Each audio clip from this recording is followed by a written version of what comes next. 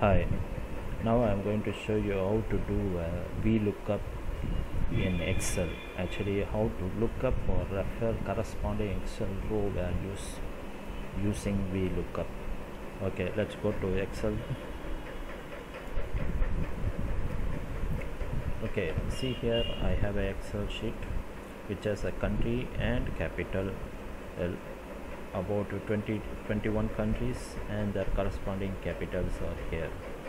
So what I'm going to do is these two columns are actually reference column, or you can call it as reference table or whatever it is. This is where master details. That means you have a set of countries and their capitals, or you can also have different values which are related. So now this is my individual subset of these countries or individual values. Here I want to get the corresponding capital from the reference table. Okay, actually I have a reference table, a master list. Here I want a corresponding value in somewhere else in the worksheet, and this value may be not all the countries I want to refer. I just want to refer only one country and return back the corresponding capital. So how to do that? Okay, now I have a cell here, France. For the France I want to return what is the capital from this list, okay, which is actually Paris. Okay, how to do that? Using Vlookup. Okay, I put the function Vlookup. Okay, Vlookup, then what is the value you want to look it up? I want to look it up the cell value France. Okay, I want to look it up France. Okay,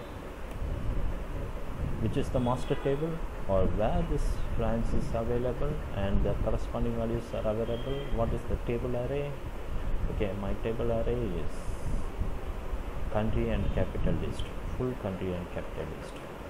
Okay, now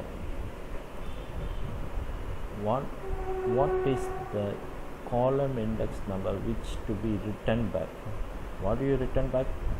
You are looking for France, but what do you return back? You want to return back the capital. So this, in the array, this is the first column, this is the second column. So you return back the capital, which is the second column. Okay, true means approximate match.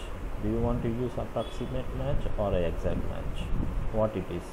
Probably this one I will explain to you in later, but first I want an exact match, not the approximate match. Okay, false, enter. Now you see it got Paris. Okay, now I change this one to, for example, Russia, enter. Automatically it moves to Moscow. It goes and look up the value, corresponding value. Or if I move to Singapore, which is obviously Singapore. Okay, is it case sensitive or not? Let's check. I am moving to India, New Delhi, correct. If I put shorter form, New Delhi again. What about Russia, Moscow? It returns proper value. Okay, Russia and proper. Okay, that means irrespective of your capital letters or small letters or combination of that, it returns the proper value. So it is not case sensitive. Okay, then now what is this false means? False means it returns exact value. If you put true, that means approximate value. That means for example, I put France. it returns Paris. But if I put a France, there is nothing country called Franco, okay, which is false. That means the country called Franco, it is not in the list, so it returns it's not available. But if you put the value false to true, it returns Paris. That means it compares the very close word here, name here, and returns its capital.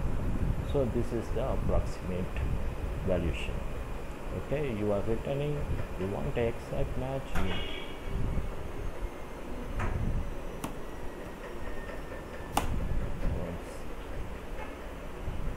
okay, this is the